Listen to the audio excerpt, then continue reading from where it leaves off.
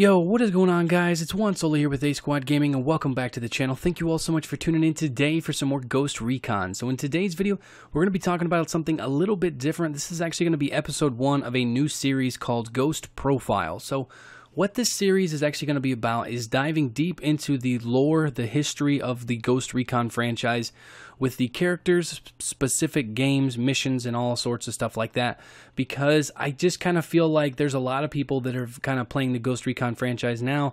A lot of people that maybe Ghost Recon Wildlands was your first Ghost Recon game don't know a lot of the history and the lore surrounding the Ghost Recon franchise, and there's so much to talk about with all of this, with characters, missions, certain games, DLC expansions and stuff for games and stuff like that. And this is something that I really think you guys would enjoy, kind of diving deep into the history of the characters and stuff of the Ghost Recon franchise. So how this all came about, it was almost a month ago or so. I actually put a poll up on my YouTube channel, and I asked, who would you guys like to see return in a future special operations update for Ghost Recon Wildlands, since there are still 2 remaining. And I put 2 of the most infamous, well-known characters in the Ghost Recon franchise. That would be Captain Scott Mitchell and Captain Joe Ramirez. And then I also put a third option for those of you that may not know who those people were.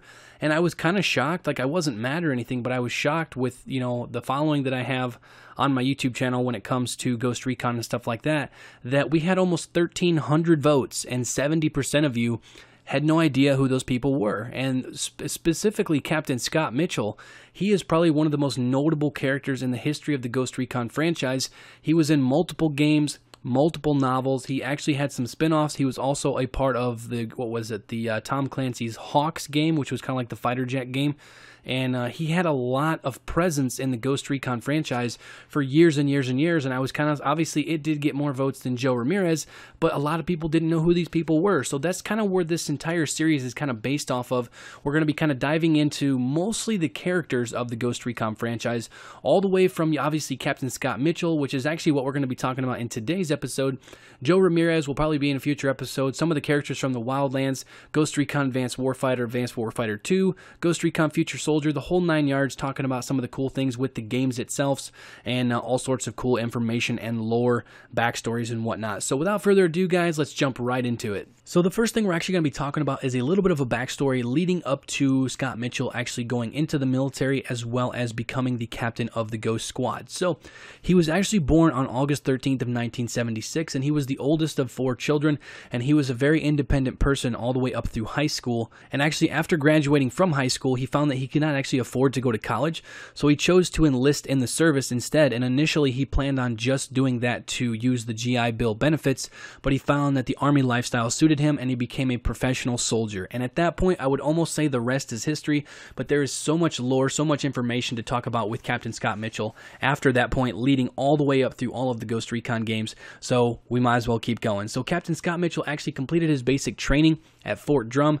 Shortly after that, completed his airborne and ranger training at Fort Benning, and then right after that also completed his Special Forces selection course, and later the qualifications course at Fort Bragg. And at that point, he was a first lieutenant, and he returned to the United States in 2005 and was recruited by the Ghost, and in June 2007, he was promoted to captain of the Ghost Lead. So that leads us all the way up to the start of Ghost Recon 2. So he wasn't actually in Ghost Recon 1. Ghost Recon 1 was more of a bunch of generic class characters and stuff that you got to play as. There wasn't really, your Captain Scott Mitchell, your Joe Ramirez, that kind of stuff in the original Ghost Recon. That kind of picked up in Ghost Recon 2 and kind of obviously went all the way through Wildlands as we know today. So without further ado, we're going to jump into Ghost Recon 2. So on July 4th of 2007, a North Korean Super Silkworm missile hit and sank the USS Clarence C. Walsh.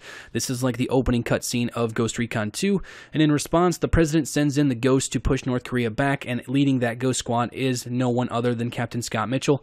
And he leads the Ghost on a mission assigned to them and siding with the South Koreans in order to push back North Korea and from escalating the war even further. And also with this was our first tie-in to the Splinter Cell franchise. Actually, in Splinter Cell Chaos Theory, there was a nod to this instance here that said that the Silkworm missile that actually sank the USS Clarence C. Walsh was fired by a private military corporation.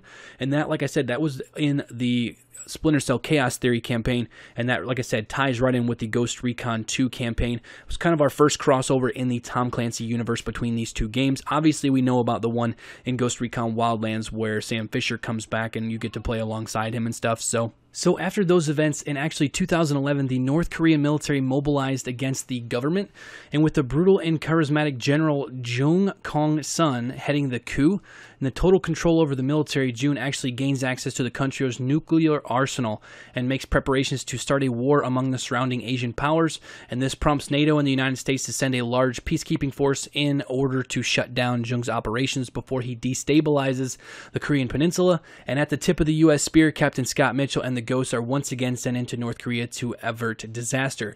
So this kind of brings us to the end of Ghost Recon 2 and leads us into the Summit Strike DLC, where Mitchell led the team into Kazakhstan in 2012 when Assad Rahil staged his coup, and Mitchell led a team into battle against his forces and eventually stopped the rogue leader. So that was actually a DLC, I believe. On PC it was a separate purchase, and then on PS2 and stuff it was just an additional thing you were able to unlock, I believe. So that brings us all the way up to the start of Ghost Recon Advanced Warfighter. So 6 years after the Korean conflict, which was basically what Ghost Recon 2 was, a spy plane carrying the Guardrail IX. It's basically a device capable of disrupting wireless communications, and it's shot down over Nicaragua. Intelligence discovers a plot to transfer the device to rebels in Mexico City, and the Ghosts, led by Scott Mitchell, are sent in to retrieve it. The mission is aborted when the coup begins in Mexico City, and the Ghosts are ordered to Mexico City immediately, where a summit involving the leaders of the United States, President James Ballantyne, Canada's Prime Minister, as well as Mexico's President Ruiz Peña,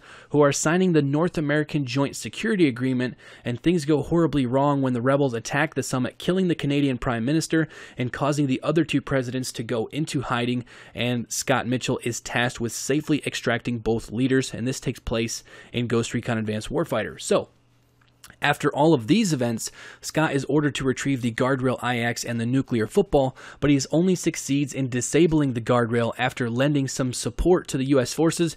He is then ordered to destroy the last pieces of the Guardrail before sneaking into the palace, and General Entrevos is there, and he was captured while attempting to flee, but Carlos manages to escape and hijacks a friendly Black Hawk, shooting the pilot in the head, and greatly angers Mitchell, who then sees this happen on his cross-comm, like heads-up display, and then Mitchell and the Ghost then pursue Carlos, where they have a final confrontation with him, ending with Scott shooting him off a rooftop, causing him to fall to his death. So that brings us to the end of Ghost Recon Advanced Warfighter's like story and the realm of the lore and everything like that. So directly after the events of Ghost Recon Advanced Warfighter, that leads us into Ghost Recon Advanced Warfighter 2. So after the events of the Rebel Uprising, rebel activity has caused civil unrest throughout Mexico, and despite Entreveros being killed, an insurgency has continued under the leadership of Juan de la Barrera. He's the new head honcho down there, and the Ghosts are sent back to Mexico by General Joshua Keating to investigate claims that the rebels are in possession of a dirty bomb, as well as prevent the rebellion from directly assaulting the United States soil. And after clearing the way for additional American forces and destroying 2 enemy weapon convoys, Captain Scott Mitchell learns that Barrera has obtained several nuclear warheads and now has the ability to destroy any major city in the United States. With the WMD threat confirmed, the Ghosts are sent into Juarez to search for the nukes, and along the way they link up with the loyalist Mexican army, and together they neutralize most of the rebel activity in the city. But one of the nuclear warheads is set off inside of the marketplace, causing large amounts of radiations to pollute the city, leaving Scott Mitchell no other choice but to evacuate. So with all of those events taking place shortly after that, during a mission to extract a Mexican journalist, Black Hawk 5 is shot down by an enemy RPG, and Mitchell manages to survive and escape, but his field runner, Lieutenant Josh Rosen, is actually captured along with the Black Hawk 5 itself. So to avoid the rebels showing the wreckage on TV as media manipulation, Captain Scott Mitchell is sent in to destroy the wreckage of the Black Hawk and rescue Rosen. Both missions are successful, but after this, the Ghosts are sent on a mission to obtain the 2 nuclear warheads. Bravo team actually manages to secure one of them, but Barrera escapes via helicopter, and Scott Mitchell gets on the gunner seat of Black Hawk 9 and pursues Barrera through the air and manages to shoot down the helicopter, killing him, although the last nuke is not found. After all of that taking place, they head to a few false locations of one of the nukes, and the Ghosts head back to Juarez, where they find the last nuke. The nuke is moments from being launched, and Mitchell and his team are on the balcony overlooking the launch site with an entire nation counting on him. Scott orders the American fighter pilot to launch an EMP, which Mitchell was directly in the blast radius of. The EMP was launched, stopping the nuke from launching, as well as sending Scott on his back, where he manages to hear a few last messages over his failing cross-comm. Obviously, the EMP totally shredded that, but you get to hear a few things from President Ballantyne, General Keating, and Rosen moments before he blacks out. So that brings us to the end of Ghost Recon Advanced Warfighter 2. All of the information surrounding that game, and in the timeline, obviously the timeline kind of shifts around here because the next thing we're going to talk about is actually Ghost Recon Wildlands and the tie-in that actually Scott Mitchell has with that game. Even though that is the most recent Ghost Recon, that is how the timeline lines up. I know there was some speculation on one of the things that was said in Ghost Recon Wildlands dialogue with the mentioning of Kozak in some actual in-game dialogue in Ghost Recon Wildlands. I'm not sure why that is, because Ghost Recon Wildlands, according to the timeline, takes place before Ghost Recon Future Soldier. That does not mean that Ghost Recon Future Soldier's characters weren't already ghosts and stuff like that, but I was a little curious because if you actually dig into the details of the actual Ghost Recon timeline, Future Soldier takes place, like, I believe in like 2024, and Ghost Recon Wildlands is actually set to take place in June or July of 2019. So not sure how that all comes about, but the next thing we are going to briefly be talking about is how Scott Mitchell has a slight tie-in to Ghost Recon Wildlands. So at that point, he is a lieutenant colonel, nicknamed by his soldiers as the Old Man, and he actually managed to revamp the Group for Specialized Tactics, which he debriefed Nomad after a failed mission in Donetsk, and later, against his better judgment, promoted him to Ghost Lead for a rescue mission in Venezuela as the Ghosts were overworked. After that, the team returned successfully. He allowed Nomad to remain as the Ghost Lead and was then briefed by CIA agent Karen Bowman and ties between the Santa Blanca drug cartel and the Amazonian Free State. So basically, Scott Mitchell was above Nomad. He kind of was direct correlation to Nomad when Nomad was actually promoted to Ghost Lead before the events of Ghost Recon Wildlands. So that's the tie-in with Scott Mitchell with Ghost Recon Wildlands. Even though I believe he's never mentioned in the game, he does have a tie-in with the characters of the Ghost team that is in Ghost Recon Wildlands. So next in the timeline is our slight tie-in with Tom Clancy's Hawks. So in 2021, Scott Mitchell works directly with the Hawk Squadron in several missions against the Lost Trinidad and the Artemis Global Security. He didn't have a whole lot to deal with that game, but he was in that game. You do a couple missions where he's actually in dialogue and stuff like that. I don't believe he's physically in the game, but you do talk to him over like the intercom and stuff like that in the game and everything with that. So with all of that information that we've known so far, guys, that's going to lead us up to our next thing, which is actually Tom Clancy's End War and how Captain Scott Mitchell has a tie-in with that as well. So sometime before the year 2020, Scott Mitchell is actually promoted to Lieutenant General and given command of the Joint Strike Force. During the events of World War III, he leads the Joint Strike Force against the European and Russian threats and defends his country any way that he can. He is the general who briefs the player before battles and also updates the player on how the war is progressing for the United States of America. After the turn of 40, World War III has not been resolved. Mitchell may be encountered commanding the 15th Special Operations Battalion. And then also he was at the forefront before World War III began. His forces defended the Freedom 4 lifter and launched a strike against the Europeans in Copenhagen, and he also devises the devastating opening moves that the Joint Strike Force conducts at the outbreaks of hostilities. So that is a little bit of a tie-in with Tom Clancy's End War. For those of you guys that never played that game, it was a pretty good game, but that leads us up to the final piece of information that ties in with Captain Scott Mitchell, and that is Ghost Recon Future Soldier. So with Ghost Recon Future Soldier, Scott Mitchell ordered Team Predator, led by Joe Ramirez, to disrupt a weapons shipment in Nicaragua in early 2024. This is basically the first mission of Ghost Recon Future Soldier, but a nuclear warhead explodes, killing the entire team, and Mitchell calls for a pickup, while Mitchell then tasks Hunter Team, led by Cedric Ferguson, with tugging at the strings to find out who was responsible for killing Team Predator.